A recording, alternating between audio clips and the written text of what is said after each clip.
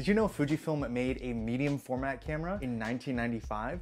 This is the Fujifilm GA645W. The W standing for wide because this is the wide version of the camera with a 45mm f4 lens. The normal version of the camera is a 60mm. This camera is super lightweight, has a pop-up flash, and when you look through the viewfinder, is actually vertical orientation instead of the traditional landscape orientation that almost every camera produced is. The biggest way that the GA645 differs from Fujifilm's current medium format cameras is that this is a medium format film camera. It takes 120 medium format film, you get 16 shots a roll, and I've been using it for about 2.5 years in a huge variety of different situations. Let me tell you why I love this little medium format camera. If you're new here and don't know too much about film photography, medium format film, or 120 film, is roll film that looks like this. It's not 35mm film with the sprockets, it's much bigger. And depending on the camera you shoot it in, the aspect ratio and the amount of film you're shooting at once will change. So with something like the Fuji GA645, you're using a camera with the aspect ratio 6:4.5,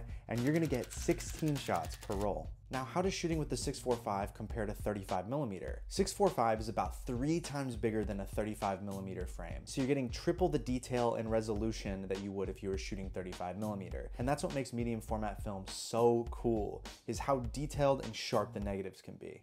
The Fuji GA645 is actually the first autofocus medium format film camera of all time. It's pretty much a medium format point and shoot. You put this camera in P for program and you just fire away. One of my favorite things about point and shoots is that it's all about composition. You're not worrying about the aperture or the shutter speed or really anything for that matter. You're just focusing on the most important thing, your eye making the most appealing composition to yourself. So the GA645 is great for that. It of course is not just a point and shoot though. It also has aperture priority, and it also has a fully manual mode where you can adjust both your aperture and your shutter speed to your liking. But I've pretty much never used it because the program mode is just that good. Now, the lens. I mentioned the lens already. It is a 45mm f4 lens. When it comes to focal length, 45mm on medium format is about 28mm on a full frame camera. If you've ever shot with a 28mm lens on a full frame camera, you know that that focal length is kind of a good middle ground for a little bit of everything. I love shooting portraits on medium format cameras with tighter lenses like 90mm and up, but the 45mm lens on this camera, in my opinion, feels like a great focal length for a large variety of portraits, whether that's medium range, a little closer up, or even a full body portrait. The GA645 is especially unique for portraits in my opinion because it's one of the only instances in my experience where you can shoot medium format film and you're not delayed by the inevitably slow system of that camera. When I shoot a roll of portraits on my Pentax 6x7, it can take me so long to compose each frame just because of how long it takes for me to focus the camera. But with the GA645, after you fire a photo, it is ready to take another photo within 2.5 to 3 seconds. Honestly, because of this, I feel like I've gotten so many genuine, unique, beautiful portraits of people that sometimes aren't possible with how slow other medium format cameras can be. I've also just shot some of my favorite portraits with this camera setup, and I think part of that is because it's just so easy to use. I definitely don't get out and shoot landscapes nearly as much as I should, but when I do, the GA645 is the perfect camera to have on me and not have to deal with the usual 10-pound brick that medium format cameras usually are. I went on this absolutely beautiful, gorgeous hike in Washington with my best friend and my older brother when I was visiting, and I had the GA645 on me. Man, some of these photos are some of my favorite landscape images I've shot in my entire time as a photographer. The quality of light that early in the morning up there was just perfect, and it really just showed me how versatile this camera and focal length really are paired together. I'm not super into car photography, but my friends in Los Angeles definitely are. So on some of their outings, I will join and I will bring my GA645 because it's so lightweight, but you're able to shoot much more detailed images than like maybe a 35mm point and shoot. 45mm on medium format isn't super wide, so you're not getting any sort of weird warping to the cars, but it definitely isn't way too compressed either. So I think it actually makes for a pretty good automotive photography medium format film camera. Next up, the pop-up flash. The pop-up flash on this camera is incredibly bright. As far as medium format film cameras go, there's a very limited number of cameras that have a built-in flash attached to them. So being able to shoot medium format film photos with ease without having to really think about it is really nice. I think it outputs a really amazing quality and amount of light for how tiny this little flash is. And yeah, some of my favorite photos that I've shot on this camera are with the flash.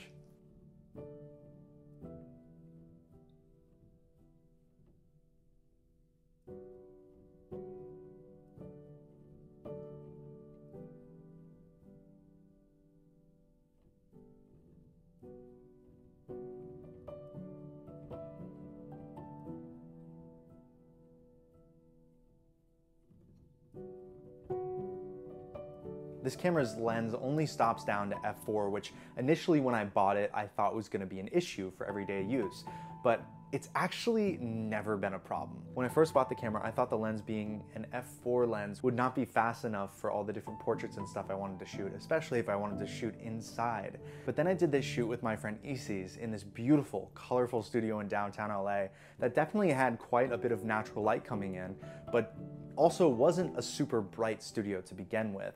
I really thought that it wouldn't be bright enough, but when I went to shoot, especially with a roll of Cinestill 800T in the camera, these photos turned out exceptionally, and they're perfectly exposed, very sharp.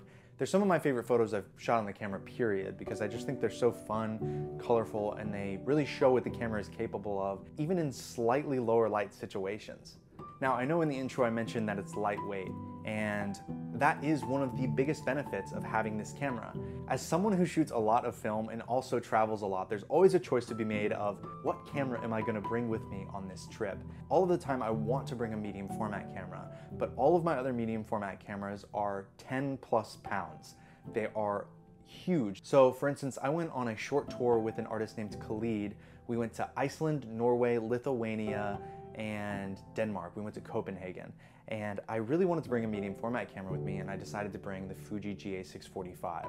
And I'm glad I did, because I shot so many beautiful snapshots on this camera in the different cities and countries that we visited, and it was such a relief to just be able to pick up this camera and shoot a beautiful portrait of Khalid or of the scenery and not have to fumble around with all of my settings or pull out, you know, a 10-pound Pentax 6x7, compose it, get it right. Instead, I just was able to pull this out, turn it on, and bam, shoot a photo. And that's such a special thing to be able to do and then have it capture a medium format film image. Personally, I think that's super dope. I don't know if you can tell how small this thing is by just like me holding it in my hands, but it is truly just one of the most lightweight, compact medium format cameras that you could own. And those are a couple of the reasons why the Fuji GA645 wide is one of my favorite medium format cameras in my collection. If it breaks, I'm probably gonna buy another. I'm never gonna sell it. It's not going anywhere.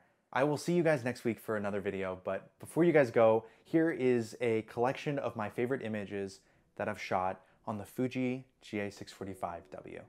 Peace.